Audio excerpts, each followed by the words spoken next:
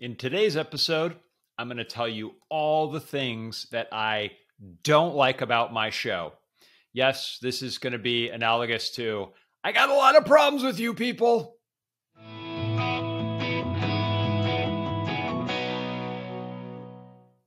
Welcome to Everyday and New Thought. I'm Thor Chalgren. Today, I want to tell you all of the things that I don't like about my show. This is now the 60th episode. I'm now starting my third month of this show. And I'm going to tell you some of the things that I don't like about the show and why I kept doing it anyway. So you might ask me, like, Thor, why would you tell me the things that you don't like about your show? To prove a point. And this is a point I'll get to in a second.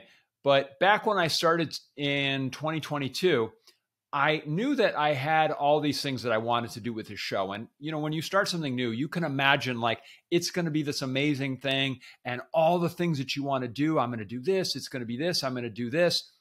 But could I do all of those things? No, absolutely not.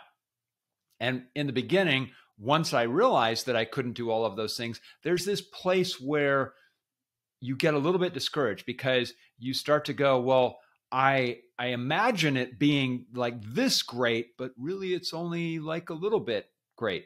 And so that I remember that somewhere like the first week or two, I started to become aware of the things that I didn't like. For instance, at first I didn't like the opening. There were ways that I languaged it.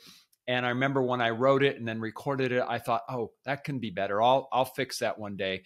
But then when I would hear it every day that I recorded it or that I edited it, I just kept going, I don't like that. And you know what? I'm not sure I still do, but I didn't let that become the reason that kept me from continuing to go. I also didn't like how much time it took. It seemed like it was a very time-consuming thing to do.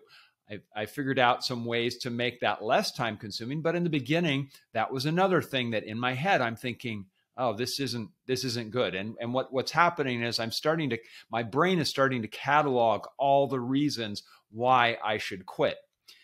I also didn't like the limited marketing time I had for it. I'm generally pretty good as a marketer. I come up with good ideas, and I knew there were all these things I wanted to do, but I also knew I wanted to eat and I wanted to sleep. I wanted to have some semblance of a life.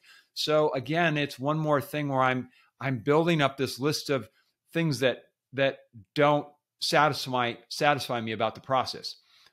But despite all that, I continued on anyway. And I decided that the process was going to be to iterate, to make small improvements over time. For example, now I have a subscribe button on the YouTube version of the show. And if you're watching this on YouTube, you should see this. You'll see it down in the corner. If you're listening to the podcast version of the show, hey, did you know this is also on YouTube? So if you want to watch me there and see me change in different outfits and every day, you can view that on YouTube as well. So the lesson in all of this was that despite all of those misgivings, the things that I wasn't happy with, I kept going. And I think this is a great lesson because there's so many points in life where we can talk ourselves out of something. And it's probably part of us, our brain, that's trying to protect ourselves, that we don't want our ego, we don't want to be harmed. We don't want people to criticize us. And so instead of putting yourself out there, your brain, your mind is protecting you and saying, well, don't create that YouTube show. Don't do that podcast. Don't do that thing that will require you being out there. And it starts to do that. And the way that, especially like once you've started, that voice can basically start to criticize all of the ways that the thing is working. So in my case, my mind was coming up with all these things of like, oh, this isn't perfect. It's not what you wanted it to be. It's not representing you. It's not your best yet. And despite all that, I kept going anyway, because what I did in those moments was I realized what those thoughts were doing. I realized those thoughts were simply me trying to protect me. And so I didn't let myself become dissatisfied. I allowed myself to keep going and not have those dissatisfactions be a reason to quit. So my suggestion to you is look at your life and ask, is there something that you haven't begun because you can think of all the reasons in advance that it won't be perfect? If you can, my suggestion is to let go of those and just get started. And then once you're started, be aware that there will be things that will come along that will remind you and say, oh, this isn't perfect yet. This isn't great yet. If you hear those, process them, know them for what they are.